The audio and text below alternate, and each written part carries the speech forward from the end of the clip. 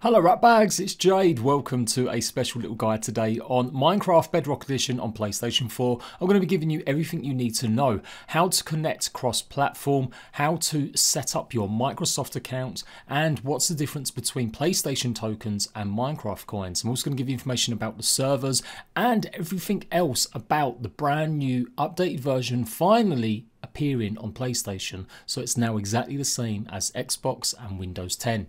Now, I don't really cover Minecraft that much anymore, but back in the day, Minecraft was some of the first videos and content that got me hundreds of views. So it's still one of my favourite games of all time, and I saw definitely a need for this being explained because I got so many questions and comments on the last video telling you guys about the update coming. So make sure you like this video. If you do want to see me play some Minecraft, go and follow me on Mixer.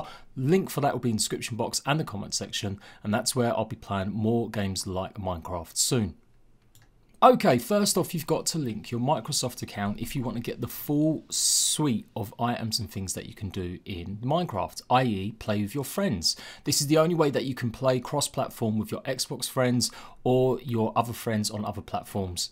It's pretty clear. You can see the green box on the left, sign in with a Microsoft account. If you have Minecraft on any other platform like Windows 10 or Xbox or Nintendo Switch and you did set up a Minecraft account for that one, make sure you link it. Follow what it says here, put this into a Google search on your phone or your app, and then follow and put in the code. You have to do it pretty quickly, but I'm going to show you that as well.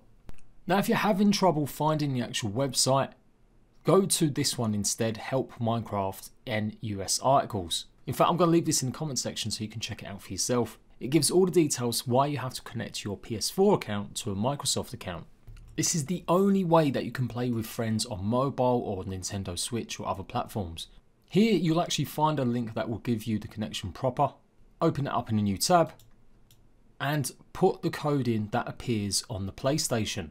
Once you've done that, it'll ask you to sign in with your Microsoft account. So remember, you've got to have your Microsoft account that's linked to your other platforms. If you've never had a Microsoft account, but you do just want to play with your friends on Xbox, create a Microsoft account separately and just make sure that you obviously link it in here. Once you put the code in, you sign into your brand new Microsoft account. Remember, I said you have to do it quickly. Sometimes it times out, and so you're going to have to get a new code from the PlayStation 4 Minecraft version.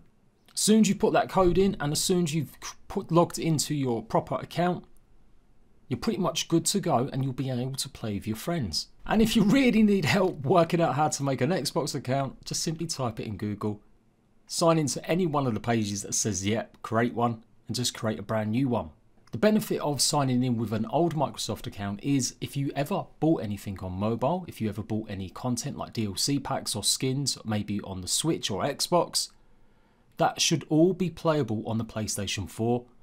And the other way round too. If you've got any skin packs on the PlayStation 4, the majority of them will now be able to be played on any other device.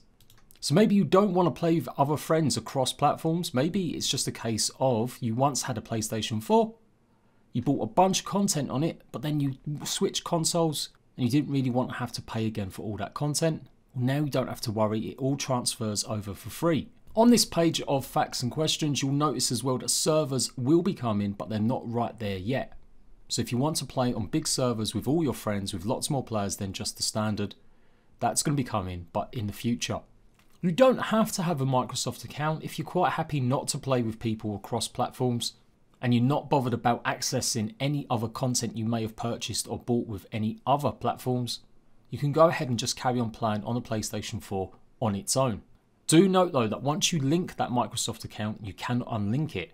And if you really love just the old school PlayStation 4 edition of Minecraft, you can still play it. It is available. Initially, I thought they said it wasn't going to be available, but you can still play it, but you have to log into the new version and it'll give you an option. You can see it right there. It says editions. That's how you log in. Just remember that version is no longer going to be supported. It's not going to get any more updates in the future or no extra content. Only this Bedrock edition is going to get more content. So you've signed in. I'm going to explain the store in a second, but let's take a look at what happens when you click play. You'll be able to see your friends on the PlayStation Network here listed. And then if you've connected it completely, you should see underneath all the cross-platform friends too. If you don't see any friends on your list from other platforms, make sure you've signed into the correct Microsoft account.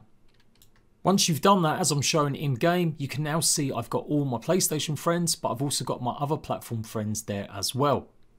I'm pretty certain, as well as Xbox, obviously, if it's Nintendo Switch or it's iOS or Android, you still need a Microsoft account for them to connect with players on them platforms as well.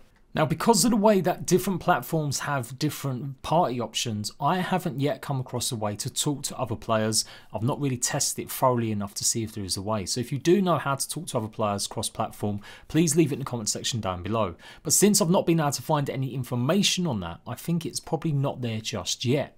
So, you've got Create New World, you've got friends, you've got servers. The servers will be coming, they're going to be the Realm servers that you can rent, and some of them offer content alongside it. You can get like bumper packages that give you mods. Now, if you've been excited about mods coming to PlayStation, it's great. There are some really cool ones. There's lots of different maps, there's lots of different things you can do. But if you're expecting the type of mods you've seen on PC like IRL Minecraft or Tekkit, you're going to be disappointed. You're not going to be able to play them types of mods. These are all mods that have been put through the Microsoft system, and most of them are just reskins or additions, creative builds that they've made mini games out of. You'll also see in the top there, it says JPG's packs. That's where you'll find all of your previously bought content. Nearly all content crosses over. They've said in their terms and conditions that some content may not cross over, but they'll let you know. So if you're going to be buying any content on the PlayStation 4 with PSN tokens, do double check that that content can be used on other devices. Like I said, most of it is, but they have said that some of it won't. Likewise, there is some content possibly on the Bedrock Edition on other platforms that hasn't fully crossed over, and some of these might be things like specific skin packs for platforms. Imagine like a PlayStation Celebration Pack or an Xbox Celebration Pack. It looks like they are not available across platforms. Now, why have they chosen tokens instead of just using Minecoins? If you don't know, Minecoins are exactly the stuff that they use on all the other platforms. So why isn't it exactly the same? Well, it looks like PlayStation probably charge a little bit percentage-wise for the tokens. So Microsoft don't want to necessarily confuse things massively, so they just created a new currency so they can give PlayStation Network a tiny bit of the cut of every single pack sold, and it doesn't impact any of their sales data for Minecoins. But Minecoins and tokens are exactly the same thing really, except a crucial difference. If you do buy any tokens, you cannot use them tokens on other devices. So say you buy 1,000 tokens, you decide you found a mod or a game mode you like on your phone, you can't buy the game mode on your phone, you have to go back to your PlayStation, buy it on your PlayStation. Once you've got the content, it doesn't matter, you will be able to play that across any device, but you can't transfer any Minecraft tokens over to other devices, and likewise you can't use any Minecoins to buy content on the PlayStation Network. It has to be the tokens. It may take a bit longer, but I suggest that if you ever decide to buy any content, you actually don't buy it with the PlayStation tokens. You actually log into your Microsoft account on the web or on another platform and you buy Minecoins, because they are shared across all of their devices, Android and stuff.